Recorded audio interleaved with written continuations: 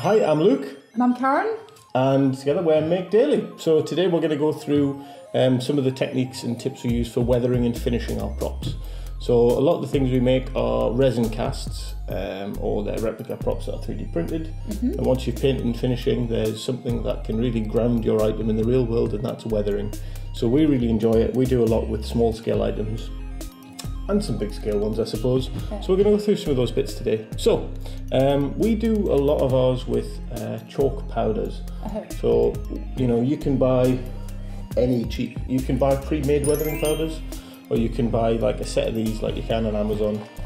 And really, you know, we've used these for a year and a half, and we're only just now starting to get to the finish of like the blacks and the browns, and really they go a long way. So we're going to go a little bit through that today. So some of the things you'll need are chalk powders. You'll need some isopropyl alcohol. We use a lot of this because I use it for the 3D printer, but you can buy it in smaller bottles. You certainly don't need 99.9% or 99.7 or whatever this is. 99.9. 99.9, yeah, you don't need like... Say my name. Walter White quality. You just need regular garden variety isopropyl. We just find it's easier for brushing around on the product. You'll need some gloves because isopropyl will dry your skin out. You'll need a scalpel. You'll need some bits of sponge, and you can use anything. You can use like kitchen sponge. Yeah, like you can buy some proper nice weathering sponges, which I've lost. But really, mostly what we do is we take a normal sponge and we tear small chunks out of it, and that helps you get like a nice stipple texture. And I don't know if I said already, but you need a brush. Yes. We need that to start the process off. Yeah, go. Just interrupting you. Yeah. We also use a little egg cup. That's a cappuccino cup. Whatever. And also we use these little mirrors. They're really great for putting your chalk powder on, using them just as like a little paint palette. Obviously you can use anything as long as it's not porous, I guess. Should be fine. So we've got the unfinished, which is just raw, and that's just a raw cold cast like that. I'm gonna grab the next one. Okay. So the next one we have is that one. It's not glued. So this one's been polished up with steel wool because it's cold cast. We'll talk about that in another video. So we just use steel wool to sort of rub it and clean it up. Then we've got this one. Yep. So this is first pass. Is partly weathered. The final one is that one. Ta-da! Yeah. So we don't use just black, because there's very rarely when you're weathering anything are things like actually pure black. So we're gonna go and take one of these and we're gonna sort of weather it up and make it not clean. Make it pretty. Yeah, making it look dirty and old.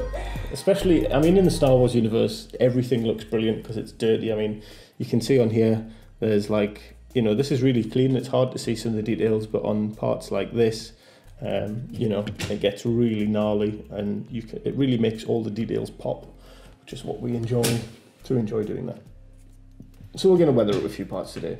So first things first, PPE, which stands for personal protective equipment. It's really important because obviously isopropyl is not really a very safe chemical. Don't inhale it deeply. But yeah, you know, look after yourself.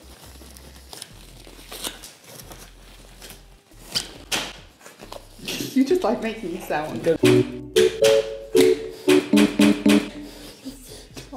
Right, okay, so yeah, let's start. So we want to make like this one, so I guess we want to start with some on this palette. You can see we use this dark brown a lot, so we're going to use that one. So I'll give that to you, Karen. Thank you. And we've got a little mirror. Do it here. I don't want to do it there. I want to do it here.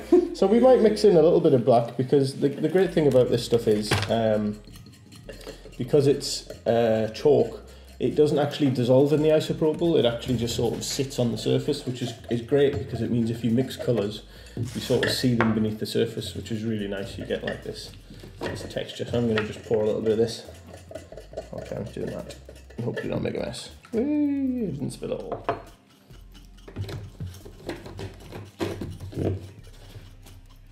I'm just scraping, you're not telling me when to stop. Oh, We're just doing the one. Yeah, we'll just do the one for now. Okay. We can make some more if we need it. Usually I do these in batches, so...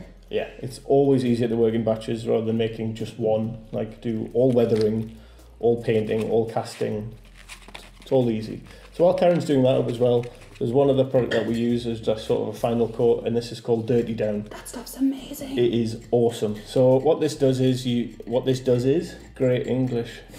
So what this does, it's water based, so you can spray it on a surface, and if you don't like it, you can kind of just like wipe it off with water and start again.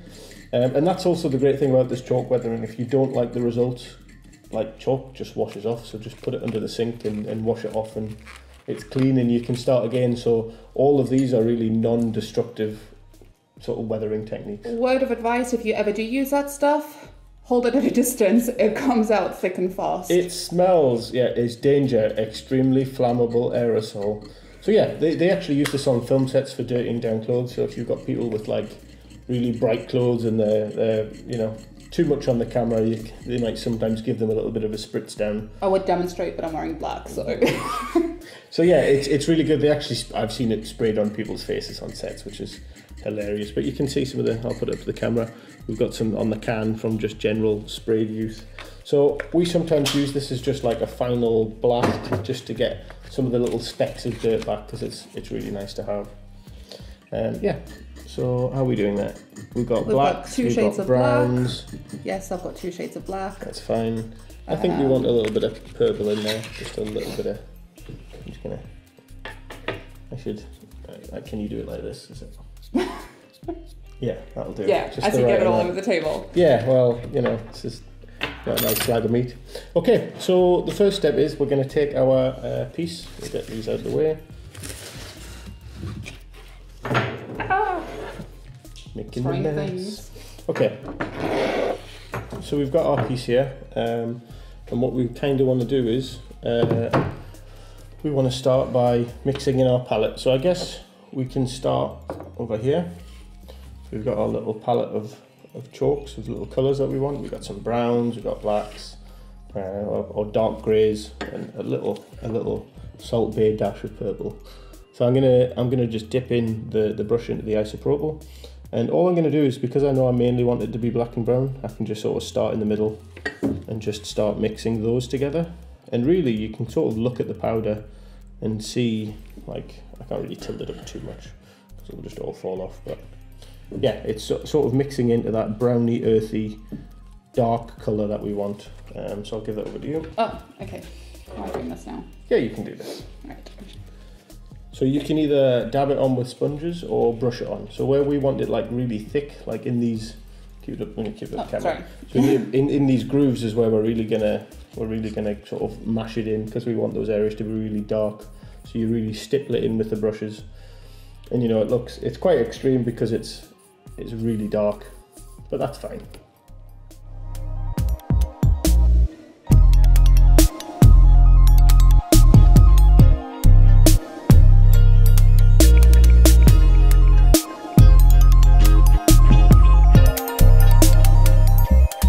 And because it's the reason I think we like the isopropyl as well is it evaporates, so it dries really quickly. And normally we're not in a rush, but time is precious. Mm-hmm. So you can see with just blowing it dries really quickly. So normally 20-30 seconds is like the most. So we put that down while we do the next bit. So we've also got here, so these are actually these parts are Cassinando's transponder. So these are the parts that sort of sit on this part of his jacket. So we recreated that and printed it. This is one of the parts we're using to do it. We've also got his rank badge. We've got a Millennium Falcon net leather that we're gonna dirty up, and also we've got some reject Thor clasps. So now we'll take our little bit of sponge. The reason we're wearing the gloves is because obviously the sponge is gonna soak up the isopropyl. And also it sort of disintegrates it a little bit, so it gets like really weak after you've been using it. Thanks. Which is fine, because you can just tear off a new piece. Sponge is fairly cheap. But yeah, so Karen's going to go ahead and take off that first pass. So all she's doing here is she's just dabbing over the top, heavier in the centre, because we obviously want it to be thinner in the middle and thicker on the outsides. So I've got a dry sponge here with no isopropyl on at all, and what we can do is we can just sort of run it to these edges and just helps pick out some of the bright edges. That's pretty much it for that first pass. I think that's pretty decent. We'll do some close-ups with the GoPro. So yeah, we'll do a before and after. So obviously this is unpolished raw aluminium cold cast, and this is polished and weathered. So already it looks a ton better. Obviously we're not going to be showing the brass studs on here because that's just not. We'll do a video on how to do brass studs after Karen destroys my paint master. But that's what it would look like once it's on, so you can see then. Yeah. Okay, so the next stage we're going to take on this is we'd probably just leave this to sit for a while we watch TV. Or do the others. And then after that we would either seal it up if we were done with it, or we would, if we want it to be matte, we'd use this Tester's dull coat. It's really good at making a nice dull finish on things. And the great thing is for dirt, that's really great because dirt isn't typically shiny and glossy, so it's really great for that. So we normally blast them with dull coat. They normally take about an hour to dry. It goes on, it looks really glossy because obviously it's liquid, which is fine. And then after that you can come back with steel wool and rub it down again to get the high spots bright, because it will dull your metal finish as well. So you can bring those back again with this, so that's really great as well. Okay, so I mean I think that's pretty much it for the Cassian Andor one. We'll have a look at now how we do some of the Thor ones.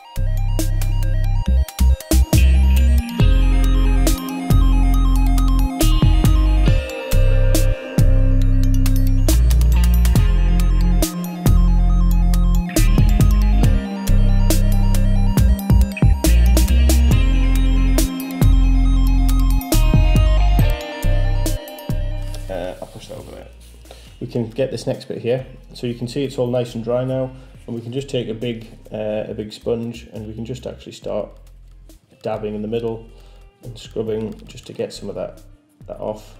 We can start scrubbing the edges, so we can already start to take that off. And what we can do is we can get a little bit of isopropyl, because what we want is we want a nice gradient, so we want that to fade out from the centre. And the way I normally do that is just by, actually, take this, I've got a nut on the back and it's getting in my way. Yeah, so we can just blend it out, and what it does is it gets rid of the brush marks, because we don't really want any brush marks in our finished piece.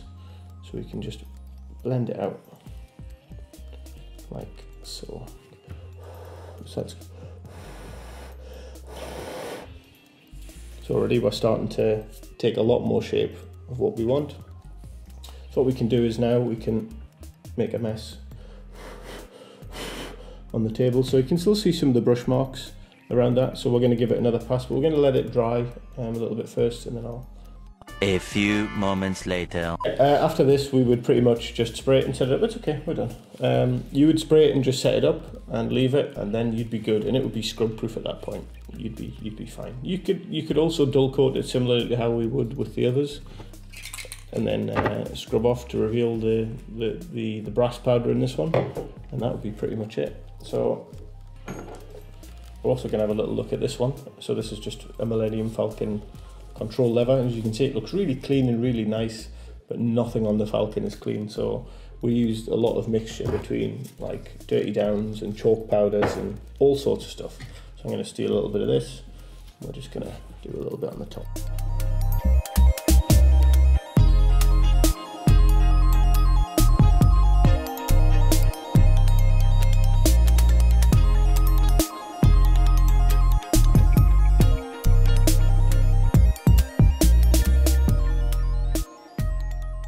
There's loads of different tips, tricks and techniques that you can use to finish your props, whether they're for Comic-Con or something you're making for a home project. You can try anything out. Obviously, We'll put some links to below to some of the stuff that we buy, and feel free to ask us any questions. So I'm Luke. And I'm Karen. And we're MakeDaley.